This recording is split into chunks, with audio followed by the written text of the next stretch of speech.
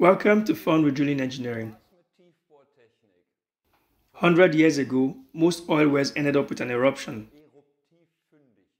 meaning that the oil simply shot into the air, as you see in this picture. But that wasn't considered a big problem back then.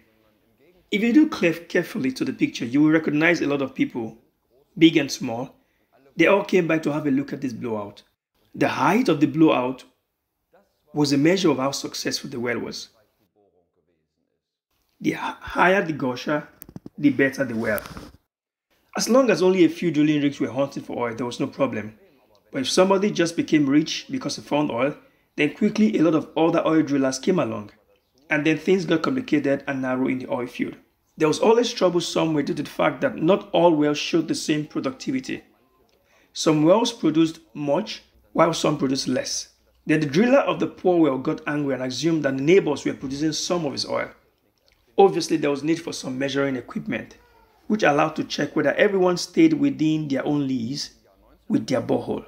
In 1929, a certain Mr. Johnny Eastman had a really cool idea. He took a glass flask and filled it with an aggressive acid.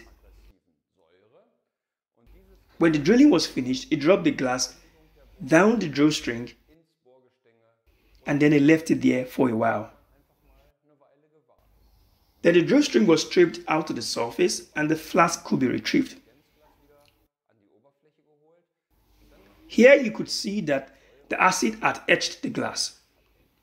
But the etching did not reach up to the same level on each side of the flask. One side it was higher, and that could only mean that the glass at the bottom of the borehole was somehow in an inclined position. Obviously, the hole was not vertical, but inclined. Now, of course, there was a lot of shouting, but then everybody realized measurement of inclination is not suited to characterize the well part alone. Okay, the well may be inclined, but nobody can tell if it goes to the north, the south, the east, or west, for example.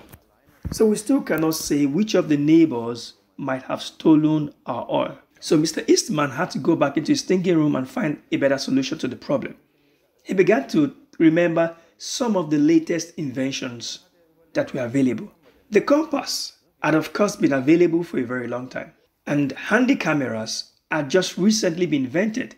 There were also batteries and light bulbs and so on and so on. And so Mr. Eastman combined everything and invented a new measuring device. He took a spherical glass bowl and put a ball in it. Of course, the ball always moves to the lowest point of the bowl. Then he installed a compass below the glass bowl, and on top of it he installed the camera, the light bulb, and a mechanical timer. This complex measuring device was now dropped down the drill string in the borehole. When the assembly landed at the bottom, the timer would turn on the light, and the camera would take a picture of the steel ball in the bowl above the compass. The position of the ball clearly indicated inclination and direction, that is azimuth, of the borehole. That was of course a great success, but again some people in the oil field were not convinced. If you only measure the inclination and direction at one point, you still don't have a clear picture about the entire well path you drilled. You could have left your lease or you are still within it. Alright, so Mr. Eastman further improved this device and invented the multi-shot measuring system. With this multi-shot measuring system, there is a whole film in the camera, and the timer makes it possible to take photos at certain time intervals. With the multi-shot system, the well path could now be clearly evaluated. The device was dropped into the drill string after having finished the drilling work. Then the drill string was stripped out each time when a stand of drill pipes of 100 feet of length has been pulled out. The device downhole takes a picture of the position of the steel ball above the compass.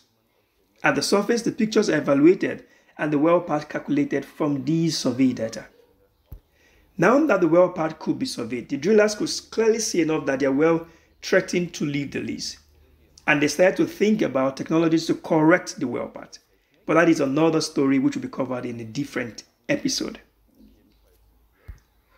In any case, we will still talk about it in our lecture Drilling Engineering 1, and we'll be happy to have you in our classroom here in Freiberg. Look off.